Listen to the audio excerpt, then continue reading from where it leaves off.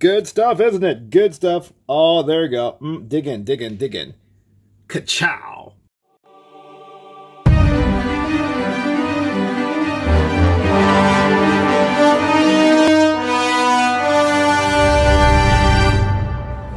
Okay guys, so right now I'm back at the Action Robo shop here in Yamate. So basically they just had a message on their Facebook said that they got the Bumblebee, or you can see the YS, okay, the YS01, which is the WASP, right? The WASP Hornet, I believe the name is correct. I could be wrong, but anyways, you guys can see they actually have it here in stock right over here, guys. So if you guys are checking it out and you guys are here in Hong Kong, you definitely want to come over here and grab them because they're probably in limited supply. So anyways, I'm here tonight. I'm going to go ahead and grab mine. Most of you guys probably have gotten your pre-order, which is fine, but you know, definitely I was pretty stoked to see this figure. They actually got this on display right behind me right here. If you guys can take a look. They've got the display right there, and you can see, okay, he's strutting his huge hammer. He's got his like battle shield, you know, his hand, his helmet. He's got his armor. I mean, he's looking good, guys. He's looking good. So in a very short time, guys, you're going to definitely see that I'm going to get a review. So I'm going to go ahead and pick mine up. Okay, thank you. Okay, thank you. Got it right there. Okay, thank you. Bye-bye. So I'm going to get mine, and we're going to bring it back. And we're going to go ahead and take a look what this figure is all about. Hey, what's up, YouTube? My name's Mr. Stan, coming back at you with another review on Spot. Right now, guys, I got a ton of other things that you guys have not seen yet, and I am so stoked to get them out to you guys, but I'm going to go ahead and start with this guy right here. As you guys had saw, I had actually picked this up just not too long ago. This is another version of Bumblebee. A third-party company has done it. The third-party company is called Interstellar. And you guys can see from the box art, this guy looks menacing. This is one of the Bumblebees that you guys would be thinking about. My goodness, I think I'm going to get this bee in my home, make him transformed, and then he's just going to be sitting there looking high and mighty. Large, 7 levels of luxury on the Upper East Side. Now, they call this version the WASP Tiger. That's right, the WASP Tiger. Obviously, okay, there's a reason why they call the tiger part, and you guys will see that soon if you haven't actually seen it already within the prototypes, guys. So we're gonna go straight into the unboxing, guys, because I can't wait to get this guy open. Seriously, I mean, now these variations are just too cool, guys. I'm gonna go ahead and start from the top, and we're gonna go ahead and peel off the tape. It's out just like that. Here we go. All right, fantastic, guys. Check it out. Look at that. He comes right there in that plastic casing right there. I mean, oh my goodness. I am just so thrilled because look, not only that, you can already tell from the side on his shoulder, he's got a, he's got a tiger sitting, a tiger's head sitting on his shoulder. So you guys can already figure out what this guy is going to transform into. And I am so stoked about the transformation myself. So I am definitely, all about this, and we're going to see what this guy is about very soon. So I want to know how much this guy cost. He costs roughly 360 Hong Kong dollars. So I paid roughly about 47 US bucks for this guy, which is, I think, average if you're looking at it. It's not considered super cheap for what we can get. I don't know how much they're going to sell it retail-wise online, okay, for you guys.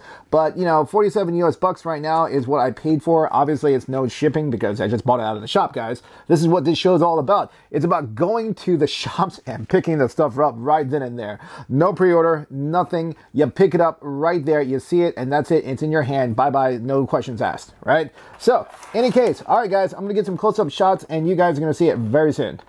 All right, guys, so when you do unbox it, it looks exactly like this in the packaging. As you guys can see, there he is already in robot form. And, of course, you can see his accessories. This, of course, is going to be his staff, and these two parts are going to form that awesome-looking hammer that you see on the front box art. Also, not to mention, you can already take a look. He's already got his battle helmet right there, ready for, of course, he's ready for assault mode right there, pretty much. As we see him all the time in the movies, wherever he goes into fighting mode, he has to flip his faceplate down. That's correct. And let's go ahead and we'll pull the top off so we can get a closer look. All right, and we're gonna go ahead and pull this figure out gently like this. Okay, wow, guys. Have a look at this. Oh my goodness. Like, for what it's worth, I mean, the detailing on this guy is really immaculate. You can see his eyes right there. There is the tiger's eyes. Of course, they might have actually added maybe some chrome right there in the mouth, would be nice, but already I think did a stunning job for this figure in particular. Then we can look around the side. You can take a look at his shoulder areas. Okay, a little bit of gaps on the front, on the top, but you know, okay, still all right, still all right. But I think overall, again, this guy is, you know, quite nice to look at, and of course he looks definitely very articulate. I'm sure this guy has probably a very good articulation for good posability. So there he is, and you can still see reminiscence of the car mode from the front, just looking at the front of him right there. Alright guys, now it's time to pull out his accessories. So here you can see, here's his staff slash tail. You guys can take a look. And these right here, okay, are going to attach to the tail or the staff, and they're going to form a giant hammer, which what you see on the box art. Now these are actually acting as well as thrusters, which I'll get to in a moment. These actually attach to the rear to become thrusters for his back. But let's go ahead and form the hammer first. So first you're going to peg one inside like that, okay? And then you're going to go ahead and peg the other just like this. And there you have it. That's simple. There is his hammer. He's going to have hammer action right there. Pegs right in his hand, just like so. So we're going to go ahead and peg that inside and close his fist. And there it is, guys. There's his hammer. He's definitely going to, you know, bring down the justice on that side. So that is definitely what I also like about this figure. I just love that little hammer look to it. And I also found one more, okay, gimmick for this hammer besides, you know, being its tail. This actually can become a blaster. This is something that I think other reviewers actually did miss. I could be wrong, but I saw in other videos that they didn't know that, or didn't bother to point out that there's an actual handle right here. So when you put the handle out, this actually forms a type of blaster. So you, again, likewise, you can peg that inside, have it like this. So not only does it become a hammer, but he's also got a elongated, okay, blaster. Of course, it doesn't look that right. I'd prefer the hammer look myself, but just in case, you know, you guys are wondering, it can also become a blaster as well. Now, the other part of it is when you do separate, okay, when we do separate the pieces and we take the tail part right here, this can actually attach to, okay, right here as upper shoulder. So you can just peg that inside. There you go. Yeah, this tail can actually swivel. This is almost kind of like a whip-like type of feature, you know, that Bumblebee can have, which is actually quite cool if you ask me. So if you want to have them, you know, peg it inside just like that, and then basically have it lean down, it can also act as a shoulder blaster if you want. And then, of course, these, which I mentioned before, are actually thrusters that go onto its back. So you can actually put them over here or on the top, depends on how you want the configuration. Either way, okay, it's okay to put them in any type of order. So I'm going to go ahead and leave mine down like that. I'll have the bottom part like this, or, okay, or if you like, you can just flip them again, and you can actually have the shiny side, there you go, you know, facing up, which is actually okay as well. So either way, guys, up to you on how you want to do your posability on this figure. I mean, both is actually okay. They can actually prop up to the top as well. We're going to go ahead and talk about his flexibility. Flexibility wise, or articulation, he can swivel, he can raise, okay, and you guys can hear his ratchets right there, okay. He can also, okay, raise the other side as well. All right, swivel as well. Okay, hands also. His joints can almost, just almost, sort of, you could say, touch. Head-wise, well, let's take a look. Obviously, you can see his face mask can be lifted up to reveal his face. Let's take a look at that beautiful face right there. Awesome, guys. Look at that. Very menacing. And kind of gives you that feeling how he looks like right now in that Netflix version War on Cybertron, right? Bumblebee, look at that face compared to Bumblebee's face right now that we see in the new latest series on Netflix. That actually looks very similar. So, in any case, leg-wise, okay, you can see the legs. Legs can fully bend all the way just like this. That's right. They can actually stretch out as far as this goes from the ball joint. The middle right here is actually die-cast steel, actually. So, here as well is actually a steel screw. So, when you actually, you know, put this figure around, the reason why the joints are so tight is because, again, it has a very nice, you know, die-cast steel frame inside. You can actually feel the weight from this part. Majority of the other parts, however, though, are just plastic. So apart from a few other metal parts, but most of it, the majority of it is plastics. There he is right there. All right, in his knelt down phase right there. Okay, quite good if you ask me.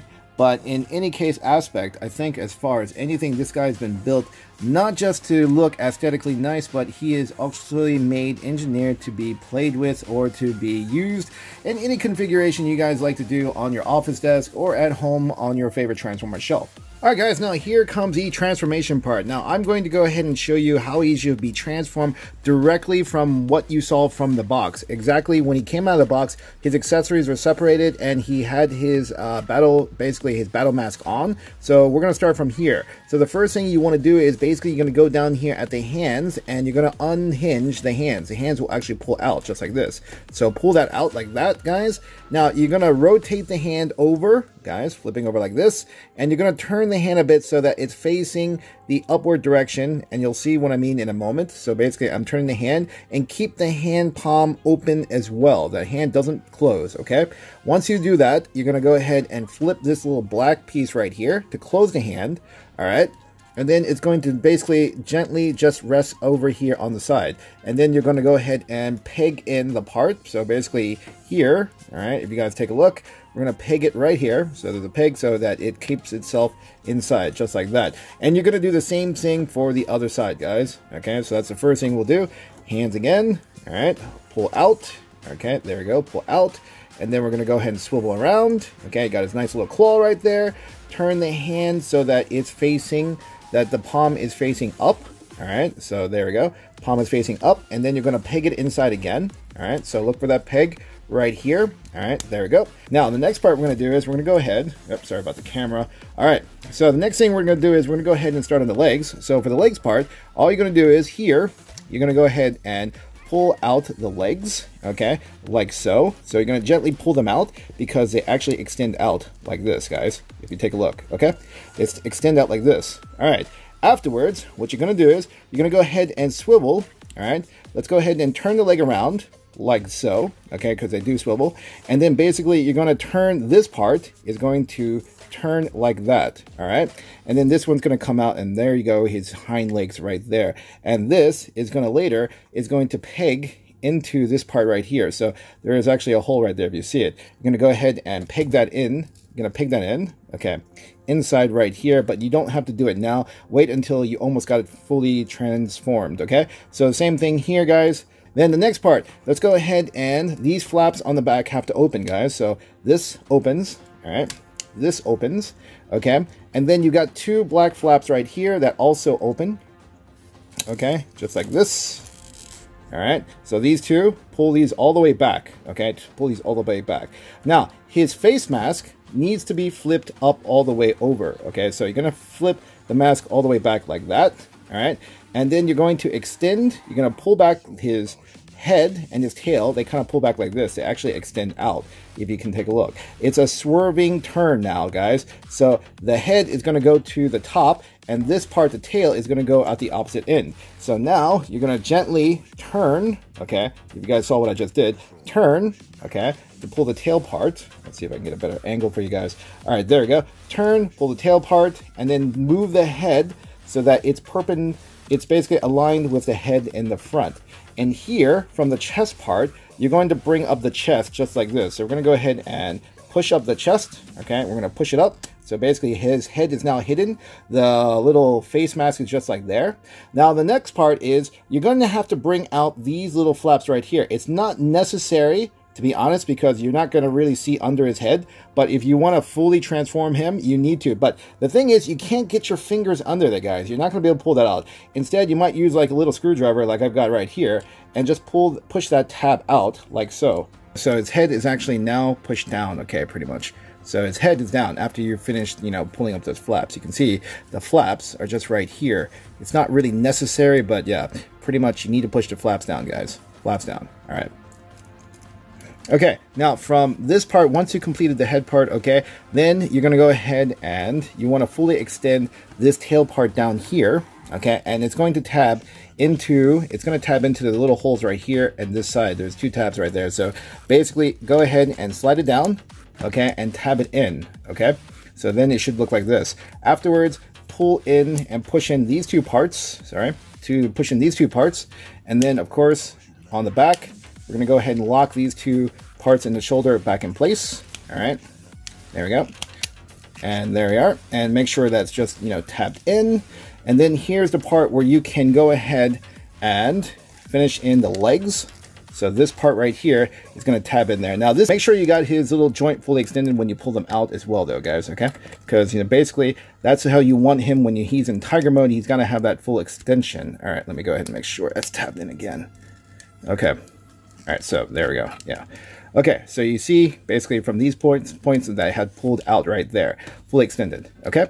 And then finished, you got his legs, you got his toes right here, okay? You got this part right here for his front, and then you're going to go ahead and attach the tail, all right? Go ahead and attach the tail right here where he had his shoulder part right there, so his tail's right there. This can actually swivel, kind of looking like a, you know, scorpion stinger, or you can say like a wasp stinger. And then of course you got the thrusters, guys. Thrusters go in the back. Again, you can decide on which way you want to put them. I'll go ahead and face them up. So I'll face, you know, the metallic part, okay, faced up. And there he is, guys, fully transformed all the way into tiger mode, ready to lie and pounce, guys. This is just so awesome, guys. You got to take a look just all the way from the detailing to the head, to the side arms, everything right there, man. He is just so cool. This is almost like you could say from the Beast Wars version of Cheetor. This is called Tigor. Of course, they call it the Wasp Tiger, you know, for its, you know, a special name. But, oh, hey, guys, we all know who this is deep down in heart, right? He can actually swivel his legs, okay, back and forth. Hind legs can actually be swiveled as well. They can actually pivot and turn. So, you know, he's got so much posability. Not to mention the thrusters, okay?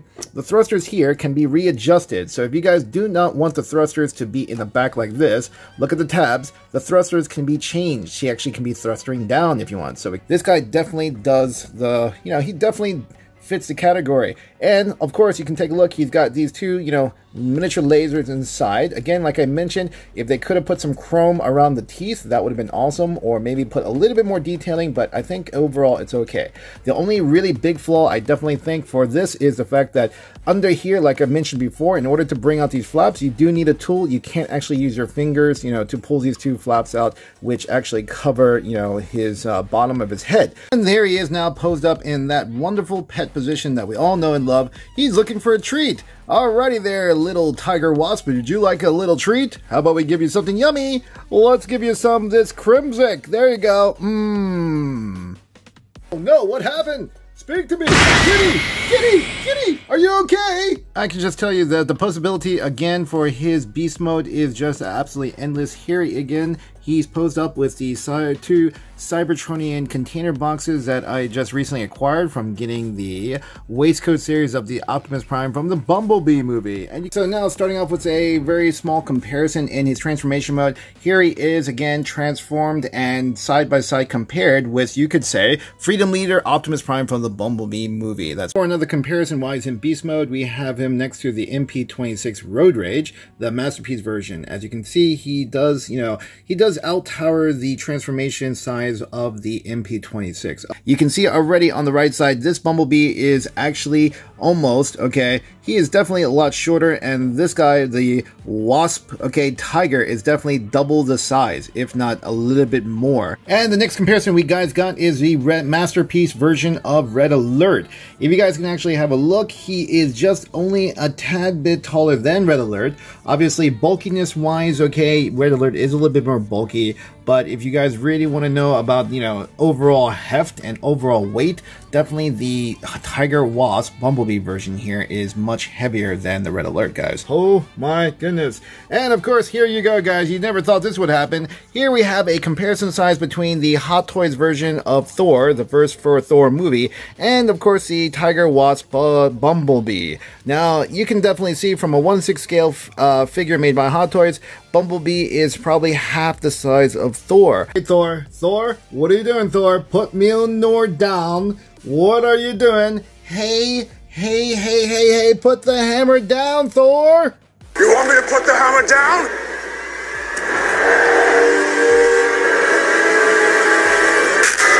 Oh, Thor, why couldn't you just put the hammer down? Alright guys, and for the final comparison, I know how we all love to see Optimus Prime riding Grimlock in the Transformers movie. Well, here we go. We've got the limited edition rustic version studio series Bumblebee. That's right, the Bumblebee riding Bumblebee. Or, of course, we're going to call it the Tiger Wasp version of Bumblebee. That is right. So this guy right here, he can actually pretty much fit right on top, and the scaling is actually quite good. I mean, this is like going back to the He-Man phase, where you saw He-Man riding his, Wild Kitty, which I kind of forgot what the name was. Let's go, Battle Cat. But look at that, guys. Check it out. Check it out. Check it out. Can you take a look? This is just all so cool, guys. So definitely, like I said, if you're a fan of Bumblebee, why not go ahead and pick up this variation? Hey guys, thanks for watching the review. I hope you guys like it. In my opinion on this version of Bumblebee, I definitely think it's a must-have for you guys who are Bumblebee fans. I think for a solid action figure phase, this die definitely plays the part. You don't have to worry too much about, loose ends here and there. A few problems, of course, obviously, was the head part under the under the tiger's head, the head flaps, okay, that fold underneath. Okay, you need a tool to pull that out. You're not going to use your fingers for sure, unless for, some odd reason you have really 3-inch fingernails. And then, of course, the other part is the back tabs around his back. Okay, those could have been a little bit better. They're not that easy to tab in. You actually have to use a little bit force, and probably over time, if you keep using it, there might be a little bit of scratch. But overall, this, I figure, is a figure that you guys are used to posing. Okay, for sure, you're going to be playing with it, adding it to your office collection, whatnot. This is definitely a figure for, usability, guys. So, other than the fact that it does look really cool, I like the whole idea about him transforming into this type of tiger with, a stinging tail. It's definitely a really nice concept. So, in any case, let me know what you guys think in the comments below, guys, please. And also, don't forget to subscribe and click that like button if you like this video and you guys want to see more of this similar content or whatever. Also, let me know in the comments below, guys. So, until then, I'm Mr. Stan, and I'll see you on the next video.